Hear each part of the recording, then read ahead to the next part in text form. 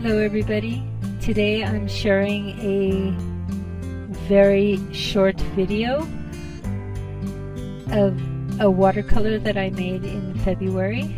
This video is a 3-minute video, but the watercolor took me about maybe 6 hours to paint it.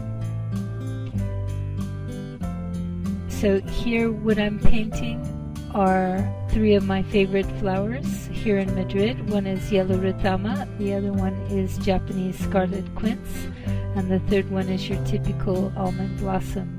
All of these flowers are branch flowers because they are either on branchy like plants or they're on trees. So watercolor is a lot of fun. You know, it's obviously a lot of fun because there's so many colors, and I like to paint flowers because that's what I like to paint. I like to paint color, and where can you find more color than in flowers? Flowers really brighten up our lives.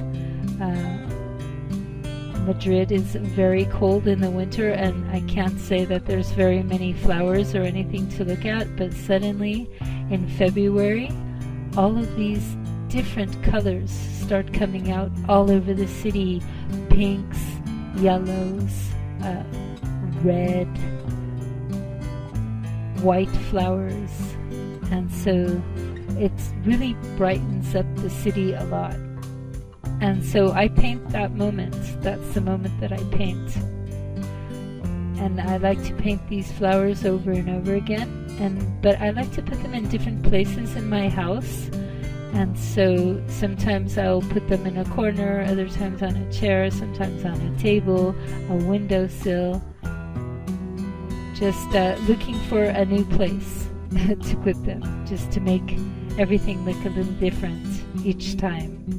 But one thing I do like to do is I like to put these kind of flowers in a pickle jar, because the branch flowers, the branches are like really big. They don't really fit in a vase very easily. And another reason is because I like to see them in the water. I like to see the stems in the water.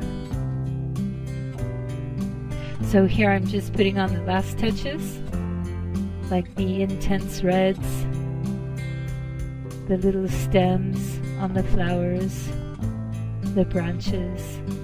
And so this is about finished right here. So, well, thank you very much for watching my little video, and I encourage you to go out and paint. Thank you. Bye.